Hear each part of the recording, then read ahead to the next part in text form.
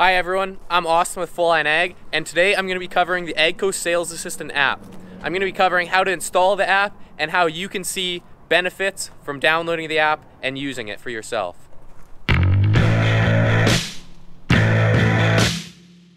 So say for example, I'm in this beautiful Fendt 714 and I want to learn more about the hydraulics in this machine through the terminal and on the armrest. I'm then going to open up my cell phone and I'm going to go to the App Store where I search up AGCO Sales Assistant. Here we can see the AGCO Sales Assistant app in the App Store, and I will download it. After the app is downloaded, I will click Open, and here it brings us to our main screen in the app.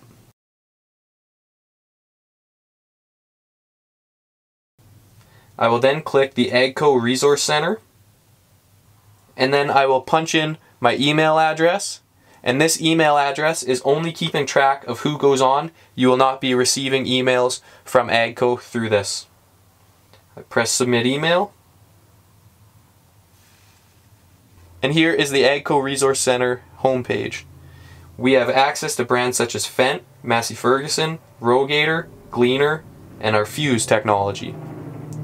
If I go up to the top and I click Fendt, we are then brought to a page where we have access to Fendt Ideal, Fendt tractors, and Fendt Momentum planters.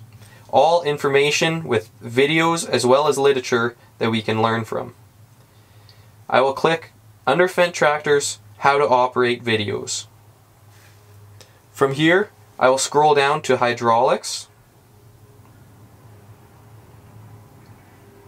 and then I will click on hydraulic flow control. The video is now being loaded, and I press the play button.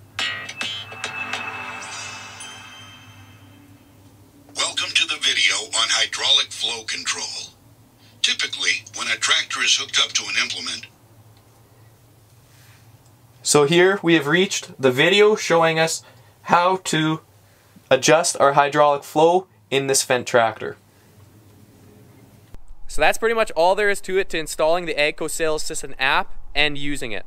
It is very easy, very user-friendly, and I highly recommend it for anyone who wants to know more about equipment such as Rogator sprayers, Fendt Ideal combines, Gleaner combines, Fendt tractors, and the wide range of Massey Ferguson products.